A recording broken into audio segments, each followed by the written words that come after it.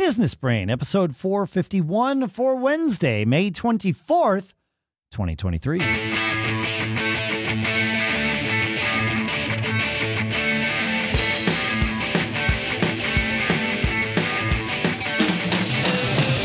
Greetings, folks, and welcome to Business Brain, the show where we run everything through the filter of our business brains, hoping to get some additional perspective, some better knowledge, and maybe, just maybe, increase our charmed lives. Sponsors for this episode, both of which will help you increase your charmed lives. Found.com/brain, where you can sign up for free for business banking that tracks your expenses and helps you find write-offs and all this great stuff. And Notion.com/businessbrain, where you can sign up and try Notion AI for free. We will talk more in depth about each of those in a little bit. Here in Durham, New Hampshire, I'm Dave Hamilton. And in Lafayette, California, I'm Shannon Jean, covering coast to coast, right? Almost. Pretty much. I mean, pretty much. You know, yeah. I'm maybe and everything in between. Yeah, I'm maybe 5 miles from the coast here or something. Oh, yeah. I'm a little bit further, but not much. Not much. Yeah, exactly. Yeah, pretty much coast to coast. Great. That's right. And I'm here to learn, hopefully teach a little bit, but also, it's a two-way conversation that we try to have here, and love your feedback and emails at feedback@businessbrain.show, because I always say I learn the most, and hopefully drop a good tidbit once in a while. But I love it. I love it. It's great. Well, we got a note in from Jeff into feedback@businessbrain.show in reaction to our red flags episode. In fact, we have a couple of things here to talk about. I agree. Jeff shared a red flag. He says, I was listening to the podcast on red flags one day after I had a meeting where I left going, maybe this is not a good idea. It had to do with legal issues. He says, I deal with personal data in some cases, and this potential client had data subject to GDPR and the new Brexit data laws. When I brought up that, the response from the client was the sadly common, what are they going to do? Sue us? We don't care about that. Well, as unlikely as it is that they can sue you, Jeff continues, more importantly, what does that tell me about the client? Am I willing to skirt the law to save money? He says this is the same reason that I made the decision years ago to no longer work with attorneys. First, it irritates them when niche specialist IT guys can charge more per hour than they can. But I have also heard more than once, what are you going to do? Sue me for the bill? I can keep you in court for years and it won't cost me a thing. He says, so I automatically turn down lawyers. I want to address that part first, because the red flags are really interesting. I used to do a lot of that kind of specialist IT work on site, and I probably had more attorneys as clients than any other single profession. And a big part of that probably is that I was practicing this in Austin, Texas, where there's, tons of lobbyists and attorneys and all that stuff. And they were my best clients, bar none. Like I loved my attorney clients. I'm still friends with most of them, but I never thought about like the risk of, they could just choose not to pay the bill. They also knew I knew how to market. So maybe they didn't want to I don't know that anybody, it never got to that point, I guess is where it, but I can see that being if somebody communicates that to you, that in and of itself is a red flag, right? Like that for that particular client. For that client, yes. Yeah. So making I get it. I understand that. And I'm, I always make comments about attorneys and stuff as well. But when they're either good customers, good friends, or good resources, yes, you want them on your side. Oh, yeah. I wound up using many of those attorneys over the years, both for sort of friendly advice that's super valuable and paid advice. And I had a couple of them, represent me through lawsuits. And it's a really nice thing when you can go to hire an attorney and already have a trust relationship established there. So, yeah, it's good. Yeah, absolutely. Yeah. But the first part is always give your attorney clients at least the illusion, if not the actual reality of a little bit of a deal, because someday you might want that favor returned. So I just share that. But I like it. Yeah, but yeah, this thing with a non-attorney client, or it doesn't matter whether they're an attorney or not, like showing, well, let's call it legal flexibility in their practices. That's a good red flag, man. It is. So. And you know, I'm not a huge fan of regulations and laws, but you certainly need to assess, you know, if you're not going to follow them and what the bad repercussions are. And when you have a client that talks like that and you're providing services for them, you need to assess, wow, could I, not only is it just the ethical stuff, but could I be held liable based on my involvement here? Because, you know, when attorneys go to sue people, true. they like to throw a wide net. Definitely. I hadn't even thought about that. Right. Like they're potentially asking you to be complicit in this.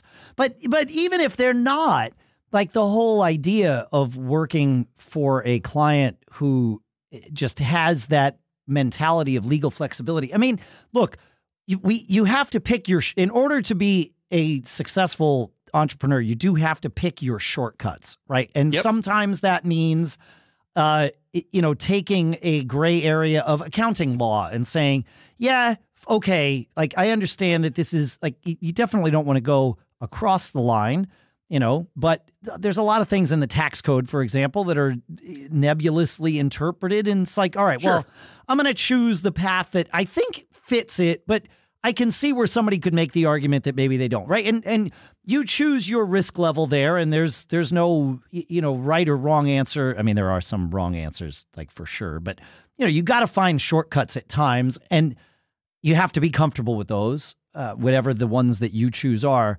But you also need to be comfortable with the shortcuts that your clients are choosing, and if you are not, then you know, walk away or perhaps run. All right, Business Brain listeners, here at Business Brain, we know that our brain power is best spent on running our businesses, right? Not on the annoying details of saving receipts, calculating our taxes, categorizing expenses, all of that stuff that we know we have to do, but isn't really what we got into business to do. What if there was something which could take care of all of that for you and free up more of your time? There is. It's our sponsor called Found. Found is a business banking app built specifically for the self-employed. It's all-in-one banking, meaning it comes with the smart tools you need to run your business. You can manage your income, your expenses, your taxes, and invoicing all from the Found app. Even sign-up is easy. It's free and takes just minutes. Plus, if you spend $100 with your Found card within the first 30 days, you'll get a $25 bonus in your account. There's no commitment. Try Found and see what a difference it can make. Head to found.com/brain or use promo code BRAIN to try Found today. Terms and conditions apply, and Found is a financial technology company, not a bank. Found's banking services are provided by Piermont Bank, member FDIC. Remember, head to found.com/brain or use promo code BRAIN to try Found today, and our thanks to Found for sponsoring this episode. So obviously, we've been talking a ton about how to leverage all the new AI tools here in our businesses, right? They're great for helping us flesh out language that we've written, or taking a well-crafted prompt and turning that into maybe our rough draft that we can edit. But one thing that's true about all of these tools, or at least most of them, is that you're jumping between where you're actually doing your work and the tool that's doing the AI part of it. Well, our sponsor, Notion, combines your notes and docs into one space that's simple, beautifully designed, and now more powerful than ever thanks to AI. And that's because they have Notion AI.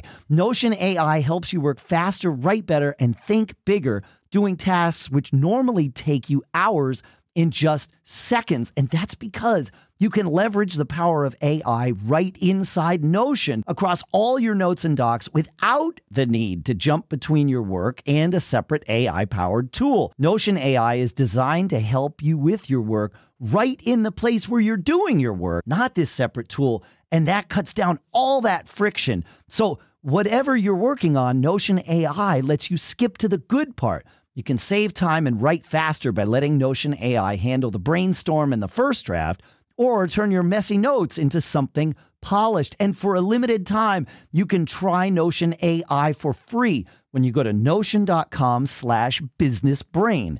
That's all lowercase letters, notion.com/businessbrain, to try out the incredible power of Notion AI today. And when you use our link, you're supporting our show, and that's a good thing. We appreciate it. It works out for you, too. This is a limited time offer. Try Notion AI for free right now at notion.com/businessbrain. And our thanks to Notion for sponsoring this episode. So, Shannon, as we were, prepping the show, and I was reading Jeff's email about red flags, and we've heard from a few others about different red flags. I was reminded of one that I encountered a few years ago now, when we were hiring some people, and this was 2021, so it was 2 years ago, and everything was still in some version of COVID lockdowns. It was like winter of 2021. So, everything was being done remotely. People were rethinking their, how they wanted to work and what they wanted to do. And, was it more important to just be able to stay remote, which of course is something that we offered because we've been remote for 25 years. So good chance we weren't going to be changing that just because COVID lockdowns were going to eventually end, And we interviewed quite a few people for the job that we eventually hired Sadie to do. And there was one guy, I think he was out in LA. It doesn't matter because it was all going to be remote. And he told us that, we're always very upfront when we are doing a job posting about salary range and what we can, what we're going to offer for this if we know. But even if we don't necessarily put it in the listing, it's one of the first things that we'll talk about, because if it's not a match, I don't want to waste any of our time moving forward. Right? Yeah, it's smart. Yeah. We've talked about that on the hiring episodes before. Exactly. Makes sense. And so there was this one guy, and he was like, yeah, well, I wanted to do the interview. I guess I should tell you, I am coming from a job where I was making double what you're offering. And I know that you can. In fact, now that I'm saying this, I think there were 3 people that brought this same thing, basically said the same thing. I was making double this, but I love the kind of work that you're looking at, having someone do for you. And I think it would be a good person to do that work. And I like the idea of working remotely. I also like what you're doing with your company. I think it would be really interesting. And like, they were selling us on hiring them, even though they were willing to take a pay cut. But what I heard them doing was trying to sell themselves on taking this pay cut. And it was like, man, there are so few people and even fewer opportunities for those specific people where that would work out long term. I know, in their heart of hearts, while they were telling me this, they were eager to do this and eager to take the pay cut to do it. But I just know that 6 months in, once you start living with the reality of a paycheck that is half of what you had previously gotten used to, unless you only had that, double paycheck for 2 months and you hadn't really adapted your lifestyle to that income level, once your lifestyle's adapted to that income level, even if you've got, a ton of savings or whatever, and you don't need the money because you could live off of your savings, I don't know, man. To me, that was a huge red flag when hiring. And, it was a too good to be true scenario for a couple of these people. They weren't the perfect fits either for the job, right? But somebody that's willing to work for that. Yeah, it is a big red flag, because they're either going to be fighting this battle long after you hire them. Yes. Or they're BSing you to try to show you how good they are, or something that's not sincere. Yeah. And, it reminds me, we had a lot of people after 2008, I guess 2009, when the mortgage industry blew up. And, it seemed like for a while, every job opening we posted, we had a bunch of mortgage brokers applying for, and it was a similar statement, and it really didn't fly with me. I think you're right to move on. Yeah, there was no world where I felt like that was actually going to work out. Like, not at all. Yeah. I agree. Well, I have one more for you. Then I'll ask you a question. Okay. So I recently had a friend of mine ask me about hiring someone, and the person let them know that they were in the process of suing their former employee. I already know the answer. Red flag, red flag, red flag. Wait, they were suing an employee or employer? No, employer. So the person, okay. Either way, red flag. I thought you were saying that they were suing like an employee at their former job, but they were either one's a red flag. It doesn't matter. Yeah. Yeah, and I don't think it matters. Now, maybe it matters what they're suing that person over, or that company about. Maybe, but you also have to, if you've ever been involved in any kind of legal proceedings, you know how incredibly distracting it can be. Yeah, the best case scenario is that person is like they come to work for you and they are regularly distracted by this lawsuit that's still going on. That's the best case scenario, because the worst case is that they come in, they're distracted by that, they finish that lawsuit, and then they find some reason to sue you or an employee at your company. It's like, neither way do I want that in my world. Yeah. Red flag. Yeah, red flag. And these are great. And I you can learn a lot from these, and, trusting your gut instinct, really watching how people respond.